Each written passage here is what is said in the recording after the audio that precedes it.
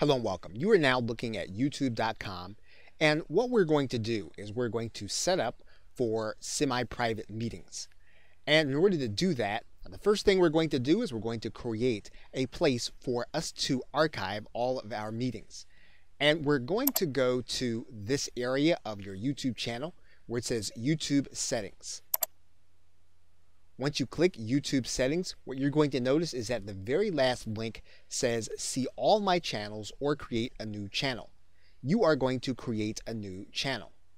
You'll notice here that it says to create a new channel, so you're going to click that button.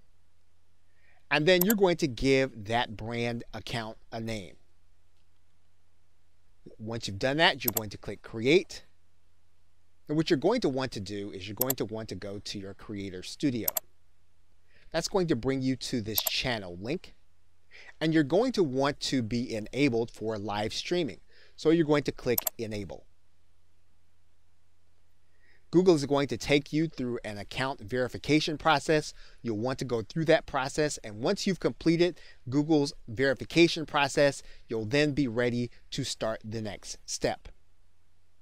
Once you're back in your YouTube channel, what you're going to do is you're going to click the Events link.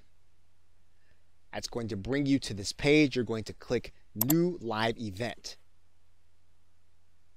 You're actually going to give your event a title. And what you're going to do then is you're going to go to this drop-down menu and you're going to make it private. Now what you're going to do now is you're now going to click the either Go Live Now button, or you're going to actually click this area that specifies a time. So in this particular case, we're just going to click the Go Live Now button. YouTube is going to give us a message saying that we're doing a Hangout on Air. We're going to click OK. Now the interface for Hangouts on Air is slightly different. Now you'll notice that there is a camera there. The camera currently is being turned off. You can turn that on. Any of your guests can turn on their camera in the very same way in this area. So the first thing we want to do is we want to find out if we can reach our guests and if they are available to meet. And we're going to do that by going to Invite People, and we're going to put their email address in this area. And then we're going to click Invite. Now that invitation has been posted to that individual, and now they will get notice as to whether or not they can actually attend. That person will get an email saying that they have been invited to a call. And they can choose to join by clicking this button.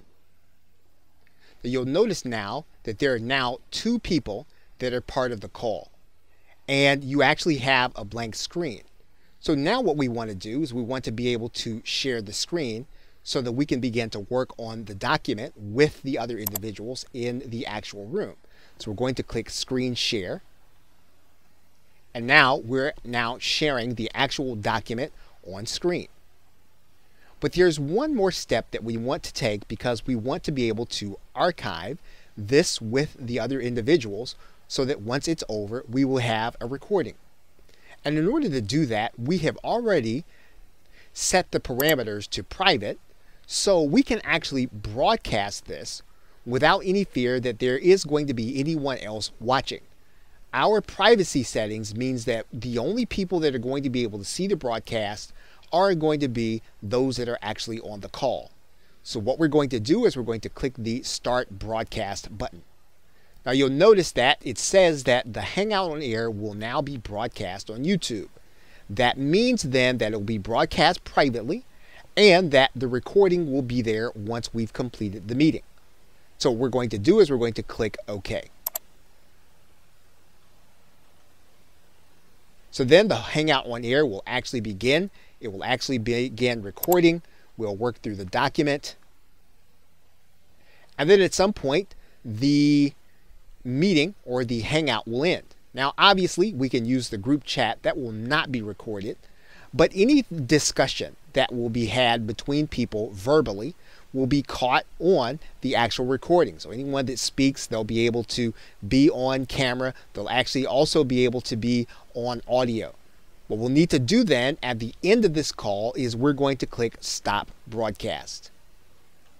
So now that the broadcast has been stopped, we can actually click Stop Screen Sharing.